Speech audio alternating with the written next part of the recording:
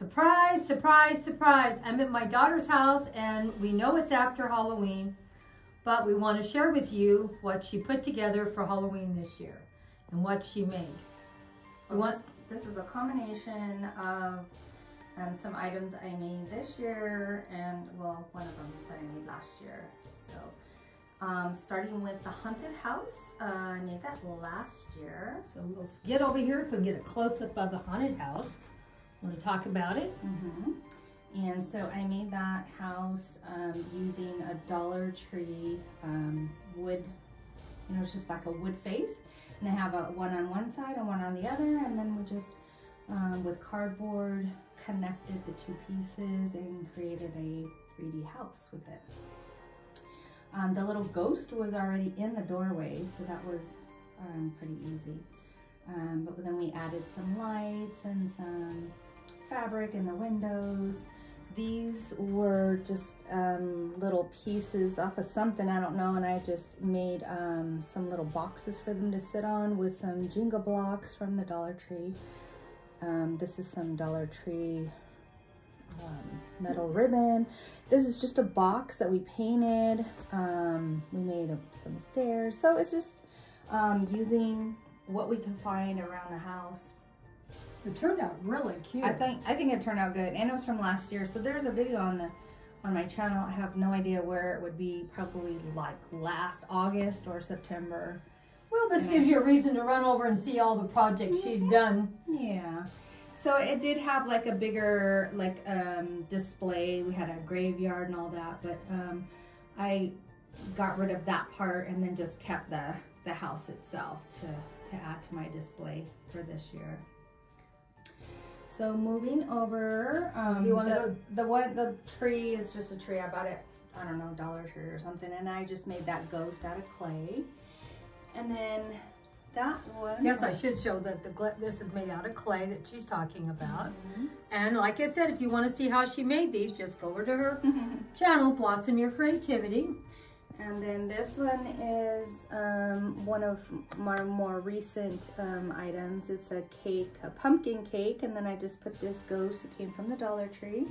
And this is just clay and sprinkles, and these are all clay items, but I thought these were cute.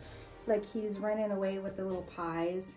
So I thought that was super cute. Yes, it is. It does light up and say like, oh, or whatever, but the battery died, so it doesn't do that anymore. Did the kids get to see it do that? No, it ran out before they even got over, huh? Okay. And then, let's see, where are you at? So this is my creepy monster. I was actually trying to make like a faux whipped topping, and it was too wet, and it fell. And I was like, what can I do to save this? And I saw this monster in the clay, so I was like, okay, let's make it a monster. So I just put some eyes in it and enhanced the part where the mouth was, and I was like, okay, that'll be my little monster. It looks like a frog to me. I don't know why, but it turned out really cute. I don't know if you can see how how much glitter is on it. It really looks great. It's super cute. I'm glad I didn't, and that's why I have to, think, you can always do something with an accident, and that's what it was. It was just, it wasn't working out, and I was like, let's turn this into something else. And truthfully, if you tried to make something like that, it probably would be very hard. It wouldn't work. So I think it turned out really cute, and I'm really happy with it, and I'm going to keep it. Oh, it's super cute. Now the ghost, did you buy that or did you make that? No, I bought it. That's just a decor piece. Okay, and then let's go down here to the ghost. So the cake? Yeah, we're at the cake now. So we have my little ghost cake. It's a 2-tiered cake. These are just little boxes that I covered with clay. Again, I like to use the clay because it's pretty sturdy. And the little ghosts were made using a mold, or a cookie cutter, I should say. And then I have a mold for these. But it's just, I have videos up showing how I made them, and so you can always go and check it out. I mean, even if you didn't want to make a ghost, something for Halloween, you can incorporate the same idea for like a Thanksgiving cake or a Christmas cake. So, and I don't know, I'm going as close as I can to show you how pretty the glitter is on it.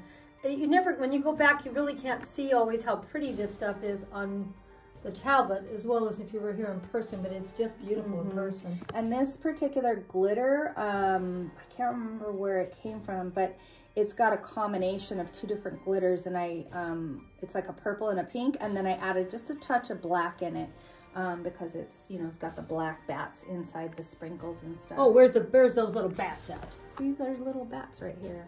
You can see in the sprinkles. Maybe you should turn your light on. I don't know if you can see it. Oh, maybe. Let me bring it up a little bit closer to see if I can. Yeah, now you can see them. See his bats. And then I just had this paper, so I covered this bottom box with this Mackenzie Child looking paper. And then I made a little bat to put on the back, so it has something all the way around. And I don't know if you can see the ghost. They're kind of see-through. Yeah, I do see the ghost real easy. It was the bats I couldn't see. Yeah. Why don't you point to a... So here's a bat right here. That way people can see what we're talking about. And there has all these little glitter charms. And see, here's one right here that I thought turned out really good photographing. So again, this is just, you know, some little boxes from the Dollar Tree and pink clay. And white clay, of course, because I made the ghost. Now, this is one of my favorite ones right here. Yes, it's mine too. And this, it started out to be like a little plant container. And why I liked it, I'll pull it out so you can see, is, get this stuff.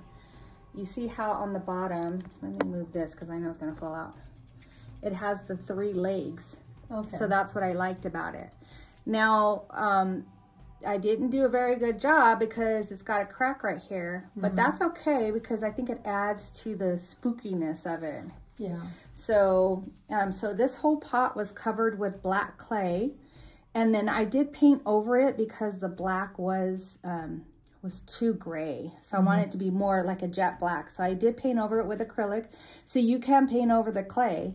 And then this is a green clay that I created. With just different colors. I just kept adding. Now, did you roll all the little balls yourself? Yeah, I rolled all the little balls. And you can't see it very well, but there is a different texture in there. It looks wet. Can you, I don't know if you can see it. Yeah, it's showing up. It's showing up. So that is, it's like a resin. And I put that inside. And then these bubbles, you know, are supposed to be the bubbles boiling over, so... So the cauldron turned out wonderful. I love it. And something fell on top of it, so it kind of bent my little happy Halloween sign. But that's okay. But that one came out really good. And this is just a skewer stick, or I mean a chopstick. And I just put a little bit of colorant on it and stuck it in there. Now, I'm not getting very good clearance on this one cupcake back here. Oh, I can pull it up. That way we can see it maybe a little bit better. And then this is just something I made. I think I made this last year. And all this is just a regular cupcake base. Oh, okay. And this is a napkin that I decoupaged on there. Oh, okay. And then this is just, what do you call it? Spackle. And I got this little pumpkin was from the Dollar Tree. I think this little thing was their little boots, little witch's boots. Oh, okay, I see it now. Yeah. And those are, I got them online at Etsy. I can't remember the shop now. That's super cute. Yeah. So that's cupcake. Like I said, I did that last year when I was still using spackle. Now I'm using more clay because I think the clay. And I don't know if you guys can see that little ghost is sparkly too. And it picks up the green also in the sparkles. So that's a little ghost that I made. I freehanded that. And so then now we'll go over, so I got the sign at the store. So I didn't do anything to that. But I made these 2 little fingers here, like the witch's fingers. And then my little ghost. You know what I thought it was? I was thinking it was, I can't think what like a monster's fingers or something. Yeah, it could be monster. But you see, I painted the nails black. And I just freehanded that. I thought it was cute to sit on there. And then this is, last year I had done like a lot of the old fashioned Halloween. Vintage. The vintage, And so this and this one I did last year. And this is just a topper, so it comes off. And you see I put those little Jenga blocks underneath, so when you put it on, it doesn't slide off. so it'll stay in place. So, and that's spackle again. So these two were made on the same video. But I thought these were, I love these. I don't know the name, I can't remember the name of it. This person who makes this design. But it's really cute. Great vintage looking pieces. Yeah, I love it. So, and then these are my Halloween cookies, and I cut out a circle. This is made out of clay. I just cut out a circle and inserted a little charm inside there. And what's great, the pumpkins are photographing beautiful. And I first started off, I was trying to do something for this, and it didn't turn out right, so I was like, I'm just gonna fill it all in. It looks okay. So, and then I just made the little, I think they're called trindles or something like that. And then I put that on there. I think it looks good all finished and filled in. Look at this little tiny cupcake. It's got a little ghost. Get it in there. Ghost and Frankenstein. Oh, that's what I was thinking. Frankenstein's fingers over there. Oh, okay, yeah.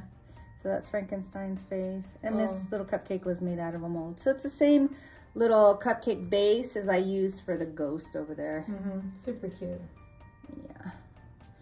And then going back here, it's just, you know, witches. Is that one you want right there? Oh, right here. Ah, the little witch hat. Cup. So I just had, I got this from Temu, and then I just filled my little cup with spackle and some sprinkles.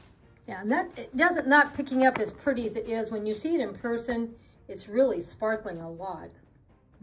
That's it. They turn out cute. It's not as cute as my froggy monster, but that's, I made those two on the same video.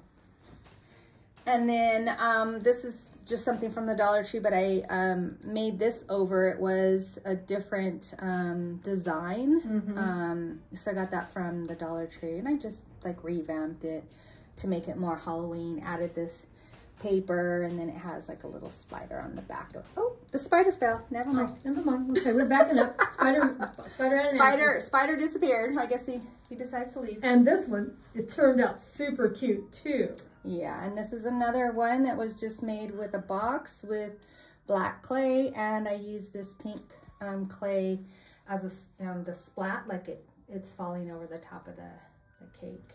And I love the way the little witches with her broom, and then the little spider, and the little bats. All of it super cute. And I did the same thing where it was like a pinky purple glitter, and then I just added a little bit of black glitter just to kind of. Now, did you buy the ghosts the way they are, or No, did you make them? You made the ghosts too then, huh? You see, I made him have like a little tie for the daddy, and the mommy has a bow. So she's got some pretty eyelashes too. I gave her some eyelashes. So I was just new at making the ghost, but I thought they were cute, and that would be cute on top. And then the little bottles, where'd you pick those up at? I got those at the 99-cent store, and they came like that, so I didn't do anything special to it. But they sort of look vintage too. Yeah, and they work out good. They kind of go with these ones. I was gonna do a vintage area, but I never got around to it. There's always next year. Yeah, I just threw them all in there together. So and then I love this purple one. This purple, and it's raised, and it's really nice. I didn't make it. Oh, you didn't make that? No, it came like that. Oh, that's. But I thought it was super cute. It is. And I have it on top of my Mackenzie Childs pumpkin candlestick. Well, I thought everything turned out good. I hope you guys all enjoyed seeing all the things that Debbie's made.